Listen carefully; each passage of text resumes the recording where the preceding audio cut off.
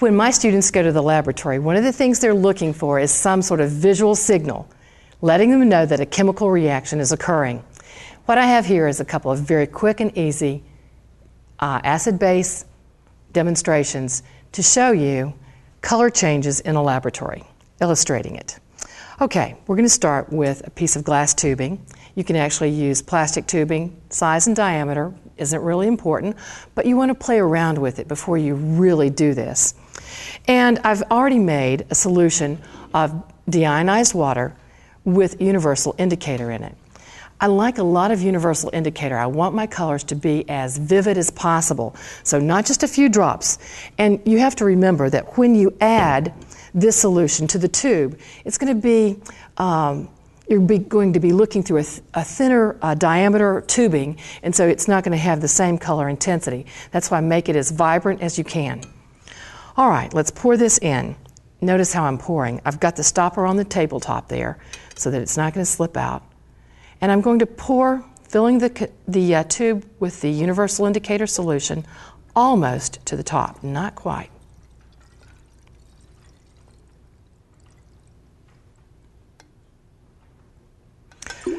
Got just a little bit too much there.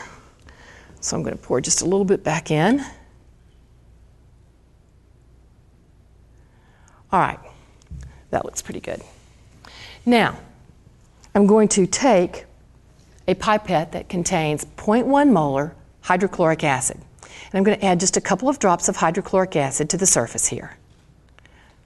I should see a red change in color because acid in a universal indicator solution should give you red.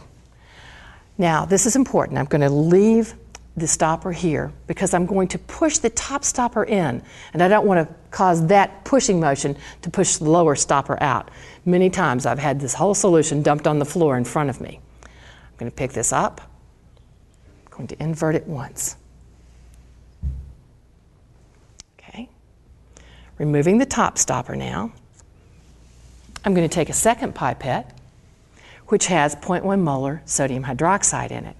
Sodium hydroxide in a universal solution is going to give us a deep blue to purple color. I'm going to add about 4 drops.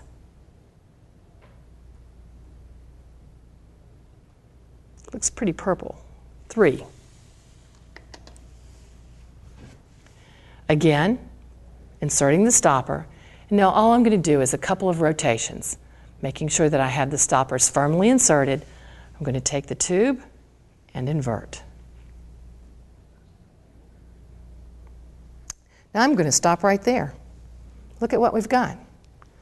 Pretty much a very nice color rainbow. We have at the top our most acidic solutions, deep red. We have moving down through a faint orange, not very much there, but there's a little bit of yellow, moving into the greens, then into the blues, and into the purples. So you see all the pHs from the very acidic pHs to the very basic pHs being illustrated. And this tube will hold the colors for quite a while. So you have your pH rainbow. It uses very little chemicals. It's quick and easy to do. A second demonstration is very similar. And I first read about this demonstration in the Journal of Chemical Education. It was written by the late Howard Moore, who was teaching at Florida International University. And I thought it was kind of clever. Now, what he does is this. He's going to take a solution that is acidic and add to it some universal indicator.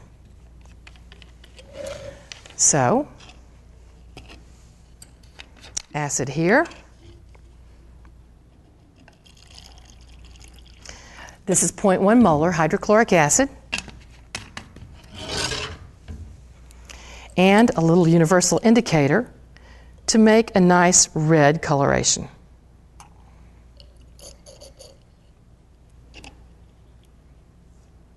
I think I'm going to add just a little bit more universal, make the color more vibrant.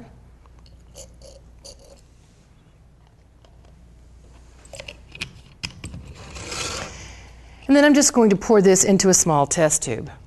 I'm going to do this over the sink carefully. I'm going to leave a little space at the top. Now, I've adapted this from the way Howard first did this. When he did it, he was working with young children. And instead of using hydrochloric acid, he used an acidic solution that was more suitable for children. He used vinegar. And then he used a solution that was very basic. And I'm using a solution of sodium carbonate. And it's fairly saturated so that it's very dense. If I take and fill a pipette with the sodium carbonate, what I'm going to do now is just let some of the sodium carbonate move down the sides of the test tube. Because of the high density, this should go to the end of the test tube, and it's going to react with the solution that's there, making the bottom of the test tube much more basic. You can already see some of the color, the purple developing at the bottom. And then he would just encourage the children to play with this vinegar solution that he was using.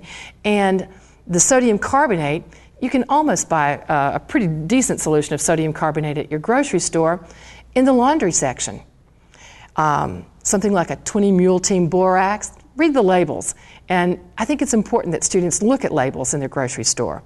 So we see a little bit of color developing here. I'm going to stop for just a second, hold this up against the white background, and you'll see the clear portion at the bottom, which is caused by the sodium carbonate, which is just so dense. I have a layer of sodium carbonate there. But even in that very small section, you can see the deep purple at the bottom, which indicates your strong base. I can see a faint line of the green, which is going to be closer to a neutral pH. There's a line of yellow, which is on the acidic side, and then quite a bit of the orange color above it. You can just play around with this. Add a couple of drops on the top.